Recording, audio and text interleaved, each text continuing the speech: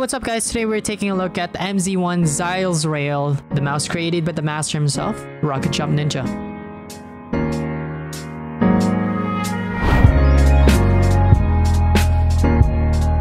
Okay, so I know that this mouse was released almost 2 years ago now, but I wanted to see if the shape is actually designed to help you improve your aim. When you open the box, you'll find a personal letter from Zai himself, a paper showing you how to customize your settings for your mouse, and inside the black envelope you'll find an XTRFY sticker and a pair of PTFE mouse cases in case you need to replace it in the future. Now that we've finished unboxing the mouse, we'll take a look at the features of the MZ1.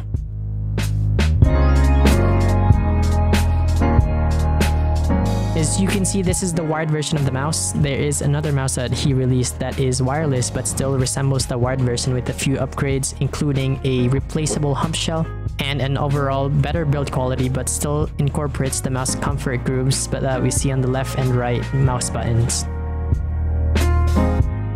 So I've been using the MZ1 for a couple of days now, and I'm very impressed with the build quality and the thought behind creating this mouse. You know, as he said in the past, shape is king. It's not easy to create a brand new mouse shape, and you have to give him respect for that.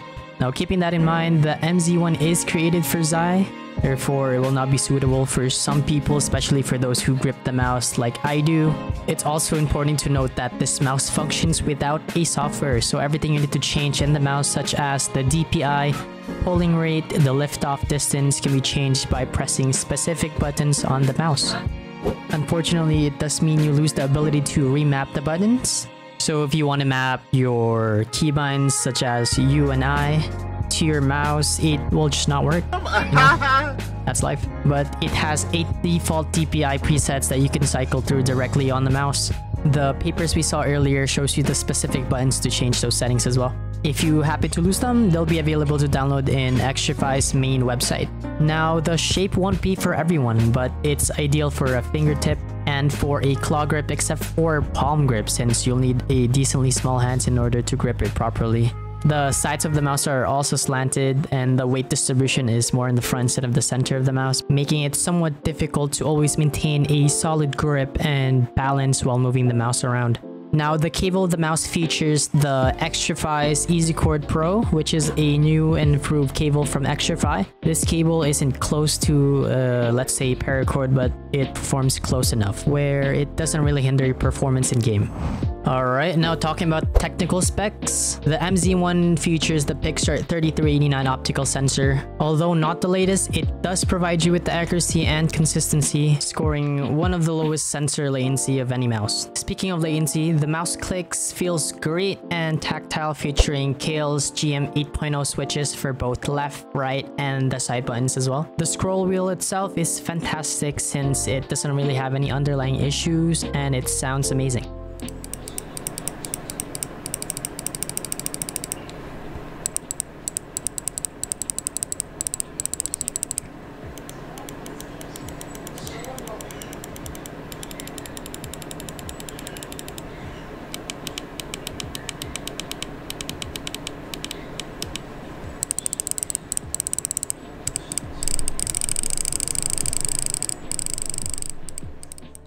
Now, after using this for a couple of days, do I suggest it for everyone? For some people that wants to change things up and completely get used to a different shape? Yes, of course.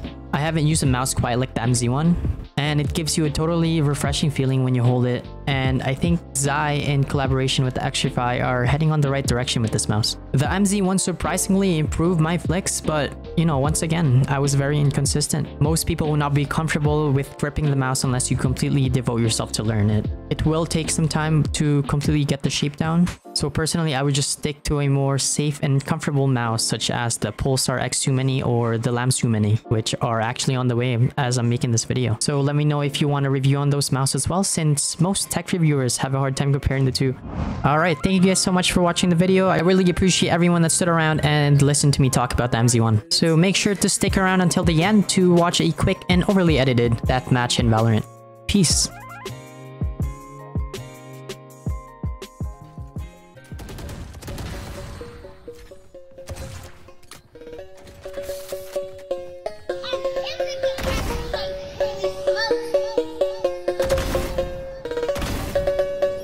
Said what's up, bitch, what's up?